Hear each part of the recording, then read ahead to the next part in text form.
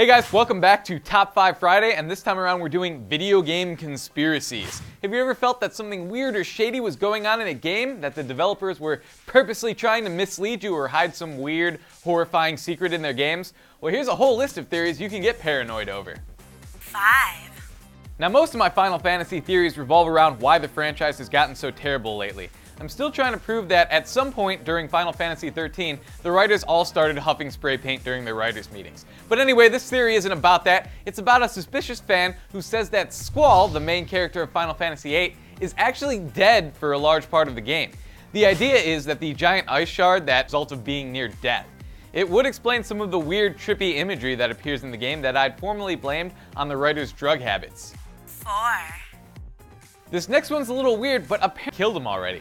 And if you translate this number code into Morse code, you get creepy messages like, "Hey, did you watch my new YouTube video?" And "The Queen has died today. The world mourns." And there are also dates that go the creepiness for yourself. However, since no one was actually able to capture these messages or replicate them, you should know going in that there's not a lot of evidence to back this one up. 3. Raise your hand if you played Animal Creature Giving You a Ride, right? Wrong! He's based on the Japanese Kappa, a river imp known for kidnapping kids. Look at the similarities between Kapp'n and this ancient illustration of a Kappa. BAM! Someone called Animal Crossing are always shut. So enjoy your child abduction cult simulator, you weirdos. I hope you find some nice decorations for your eternal prison. 2. So if you're a Mass Effect fan, you probably know that prolonged exposure to Reapers causes Reaper-induced hallucination. It's a fan theory that's fairly popular, maybe because so many people hated the ending of Mass Effect 3. None. 1.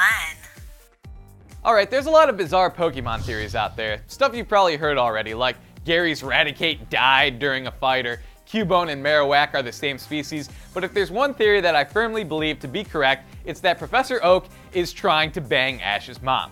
Think about it. Why else would he send you, a child, to catch every Pokemon in the freaking world? Yeah, that's right, he spent his entire life studying Pokemon, but then all he's got to hand you with his research is a blank Pokedex, and he says, fill her up. That's BS. Ash is dead. He doesn't even really care if you live or die. He's sending you after monsters capable of breathing fire and shooting f***ing electricity. Face it, Ash, while you were out playing with your Pokeballs, your mom was playing with Oak's balls. Alright guys, there's 5 video game conspiracy theories that keep me up at night. What about you?